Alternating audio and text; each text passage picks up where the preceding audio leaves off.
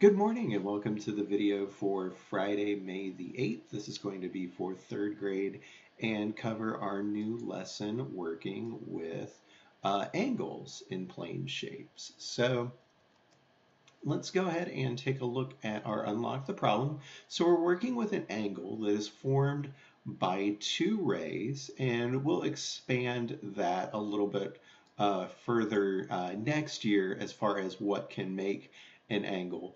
But our angle is going to be formed by a shared endpoint, which we are going to call a vertex, and that's a singular version of the word.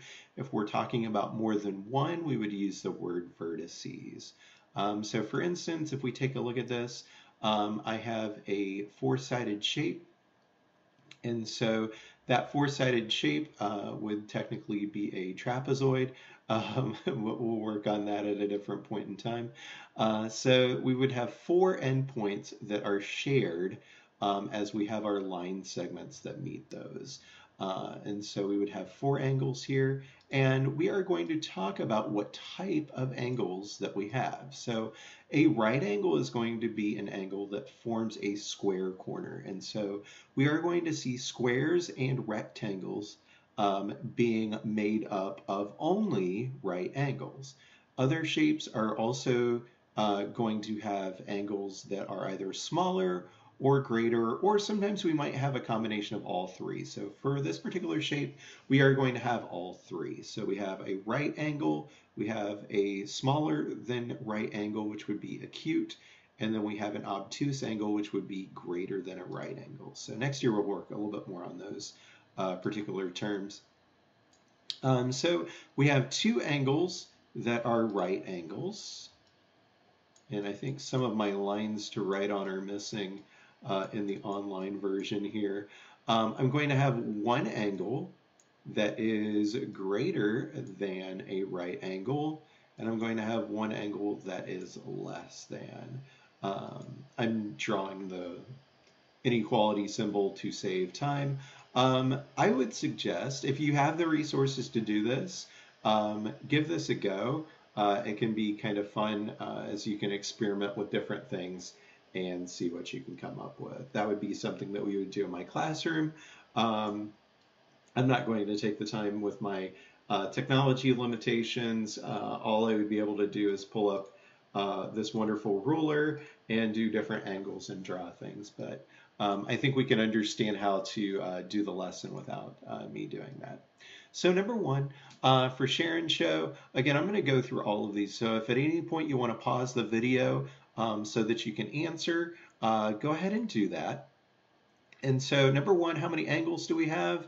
Well, we have three different sides that are all going to meet together at three different endpoints or vertices, and that means we are going to have three angles.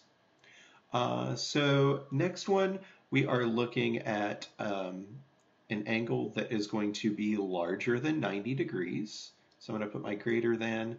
Number three is going to be less than. And number four, we're talking about this one here. So that would be a right angle. I'll just put an R for that one.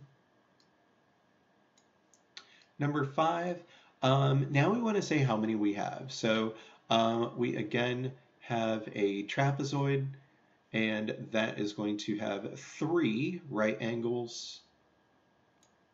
We have one angle that is going to be greater than 90 degrees, and it looks like there's a matching angle that is also greater than a 90-degree angle or right angle. So we're going to have 0 that are smaller, 2 that are greater, and 3 that are right angles.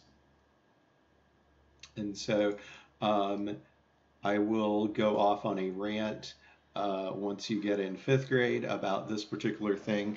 There's a problem in 5th grade's lesson that they did the other day where it asks if it's possible to have a four-sided shape that has 3 right angles.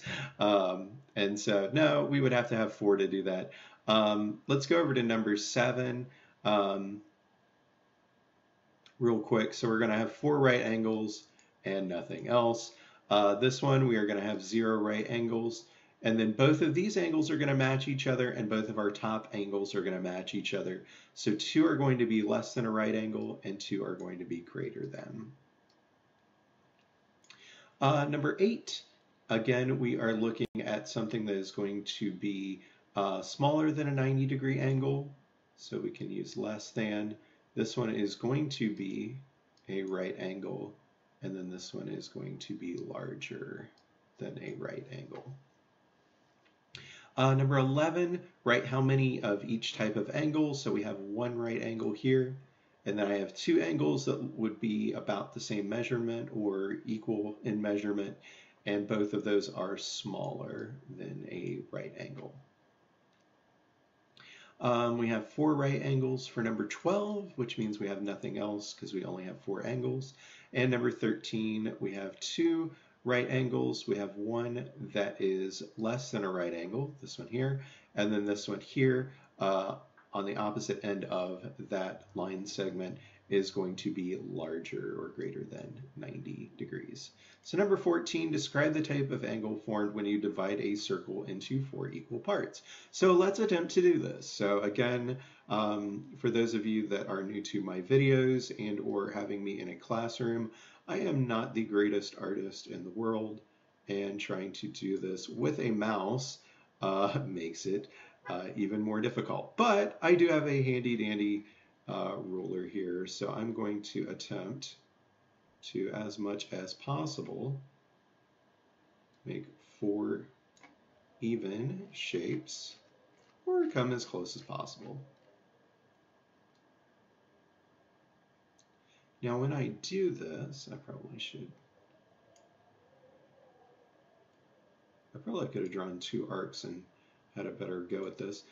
So yeah, this should be down a little bit further.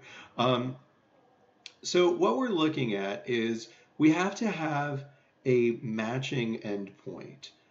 So I have an endpoint here, but I have something that's going to be an arc going around. So I would get something, if I took this segment here, I'm going to have a right angle. Wow, that was really bad.